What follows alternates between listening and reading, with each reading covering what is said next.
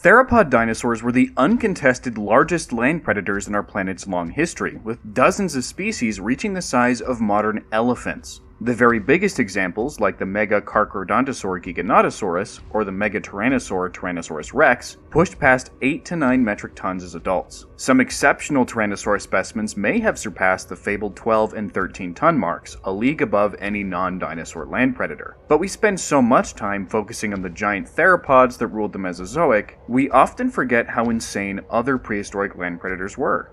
This video will go on a quest to find the biggest non-dinosaur land predator ever, starting with the familiar and working our way up through various bizarre and terrifying animal groups. Let me know in the comments what your prediction for the winner will be.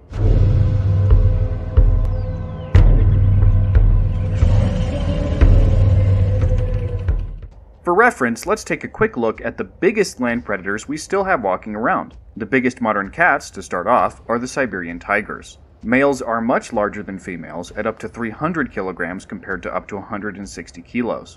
That means a big male Siberian tiger will weigh as much as 2.54 Dwayne Johnsons, a standard American unit of measurement. We'll be using that a lot in this video, so get used to it. Wolves, the largest living canids, have exceptional record-sized individuals from Russia that weigh as much as 79 kilograms, or 0.66 Dwayne Johnsons. The biggest wild Komodo dragons weigh in at about 81 kilos, barely larger than record-sized wolves at 0.68 Dwayne Johnsons.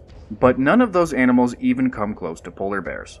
Males range from 300 to 800 kilograms depending on the subpopulation, and the world record largest was shot in 1960.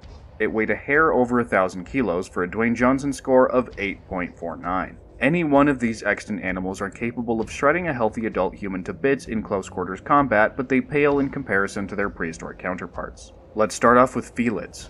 There are multiple contenders for the biggest prehistoric cat of all time within the same broad mass range. The Guangdong tiger is one many have heard of, with the scientific name Panthera tigris soloensis. It terrorized Pleistocene Indonesia and was previously estimated to weigh up to 400 kilograms. However, a 2016 study that included new body mass regressions from mammalian carnivores found it to be comparable to Siberian tigers at around 300 kilograms. That's still enormous, with a Dwayne Johnson score of 2.5, but isn't the biggest fossil felid by any stretch. Still, tigers are one of my favorite modern animals, so knowing that they were still bulky and beautiful in the Pleistocene pleases me greatly. Panthera spelaea, the Eurasian cave lion, was a huge cat that shrank throughout the course of the Pleistocene. A 2024 study found that the most recent examples of the species, Panthera spelaea, were about modern lion-sized. The earliest, Panthera spelaea fossilis, was absurdly larger. The biggest individuals had a shoulder height of 1.5 meters, nearly 5 feet. Were almost 3 meters long and weighed 400 to 500 kilograms, or 3.38 to 4.23 Dwayne Johnsons. Their appearance in Eurasia was so impactful that they drove the previously dominant Homotherium and native jaguars into mesopredator roles, while the cave lions took over the apex niche. Injuries on cave bear bones may imply attacks by Panthera spelaea fossilis, focusing on young individuals. The lion's exceptionally powerful forelimbs are thought to have been useful weapons when battling bears in confined areas, somewhat countering the size difference. Panthera atrox, the American lion, is another giant felid. This heavily built cat lived everywhere between Canada and Mexico during the Pleistocene, only going extinct as recently as 12,800 years ago. Their diets varied according to geography, with the northern populations preferring high concentrations of pronghorn and sheep, while southern cats added horses, bison, and even mammoths. Estimates from the early 90s put the biggest specimens at around 523 kilograms, but more recent studies bring that down to a more modest 420 kilograms. That's still absolutely enormous, at 4 times the mass of a typical adult lion today, and equivalent to 3.55 Dwayne Johnsons. On to canids. Everyone loves wolves. Their gregariousness, intelligence, and beauty make them important figures in human cultures worldwide, but they are far from the biggest members of their clade when you account for prehistoric equivalents. Hyaenadonts takes that title handily. It's part of the Borophaginae, a group within Canidae known for their robust, bone-crushing jaws, and in terms of diet may have resembled a huge Durophagous hyena rather than a modern wolf.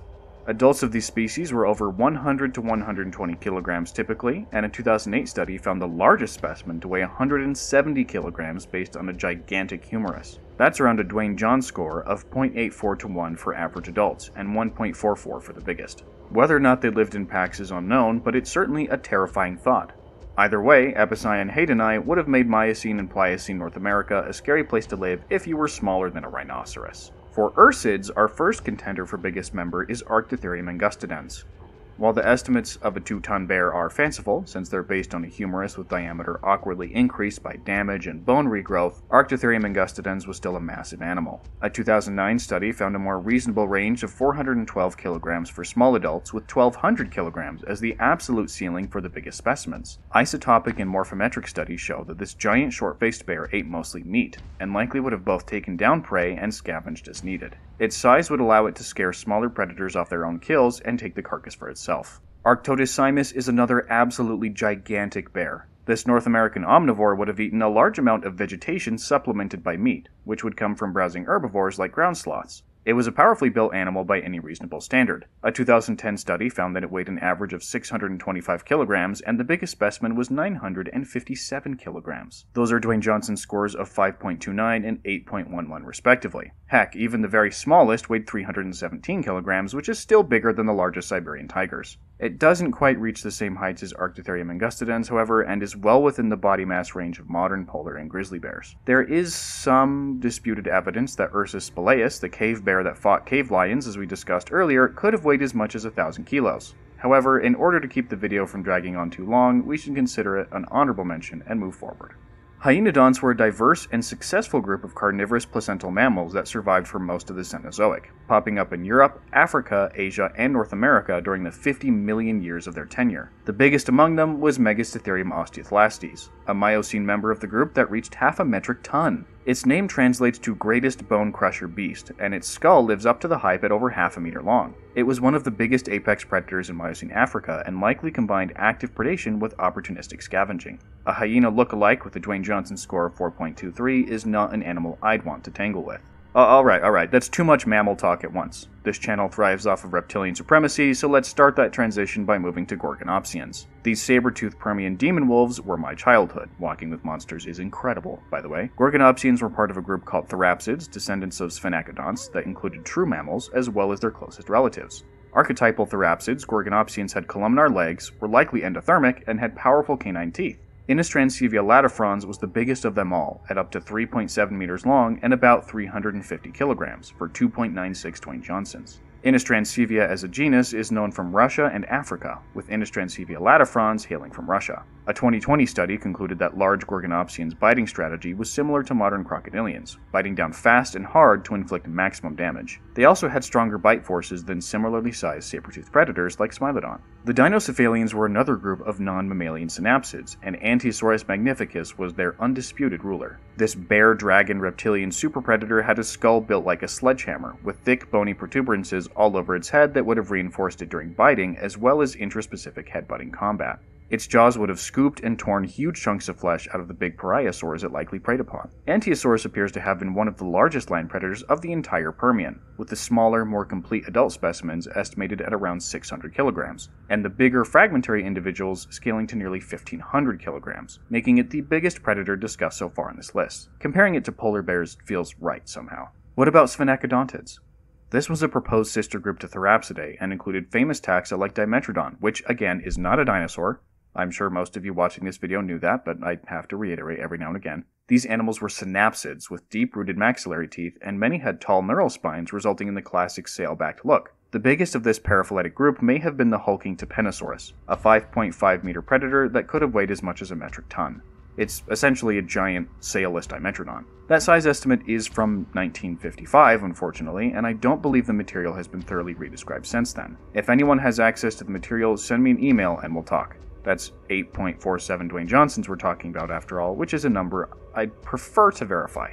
Our next group is whatever the heck Smok walweski is, because nobody really knows. There's a reason that its description paper just called it a large predatory archosaur, and in terms of distinguishing characteristics, has characters seen both in early theropods and in Rauisuchians. Without molecular evidence to figure out its exact evolutionary relationships, we're left wondering if it's more closely related to dinosaurs or crocodiles, with the possibility of convergence explaining the characters that match one group or the other. Whatever it was a big carnivore at 5 to 6 meters long. I haven't found any mass estimates for the animal, but non-peer-reviewed gut instinct tells me it's in the 400 to 600 kilogram range. Oh, and its genus name means dragon in Polish, as if you needed another reason to think it was cool. Lizards have had a huge range of size ranges and ecological niches over the long ages of the world. While the biggest lizards were the fully aquatic mosasaurs, some of which passed 13 meters and 10 tons, the biggest terrestrial lizard that we know of was Varanus priscus, informally referred to as Megalania. This enormous Australian monitor lizard went extinct as recently as 50,000 years ago. Call me crazy, but my personal headcanon that I like pretending to believe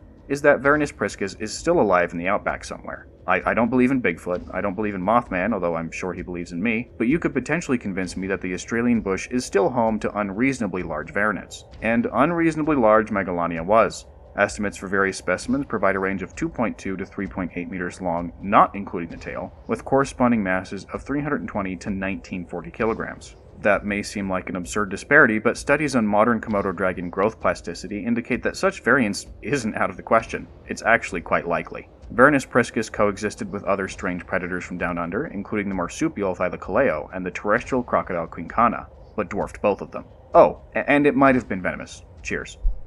Erythrosuchians weren't lizards, but boy howdy were they awesome. These quadrupedal archosaurs were bobble-headed murder freaks with jaws capable of taking off a human's arm. They were apex predators in the Triassic, and Erythrosuchus, the largest of the group, was from South Africa. At up to 5 meters long and weighing hundreds of kilograms, it was the first apex predator pez to ever evolve, and was one of the biggest land carnivores of the Triassic. Although life on our planet didn't quite match the quality of prehistoric planet, the scene with the stalking Erythrosuchus was pretty dang satisfying. These bizarre archosauriforms needed more attention, and Morgan Freeman delivered. Notosuchians continue the trend of gigantic land-hunting crocodile relatives in the form of, Razinendrongobi sakalave. At 7 meters long and 800 to 1,000 kilos, Razinendrongobi was one of the biggest predators of Jurassic Madagascar, and of Madagascar in general. It's unfortunately quite fragmentary, known from pieces of the skull including jaw fragments, but fortunately more complete relatives give us a decent enough picture of its body plan. Take a saltwater crocodile, make its teeth broader, and have it hunt whatever it wants on land. Then you'll start to understand how scary Mesozoic Madagascar was. You all knew that Sebecids would be in this video. The family Sebecidae began in the Cretaceous under the dominance of the non-avian dinosaurs, with the humble South American Ogorsuchus. When the KPG asteroid hit and wiped out the competition, Sebecids kept trucking along and remained the top predators on the continent for the next 60 million years. This particular group of terrestrial crocodilomorphs reached their zenith in Barinasuchus, a giant from Peru and Argentina.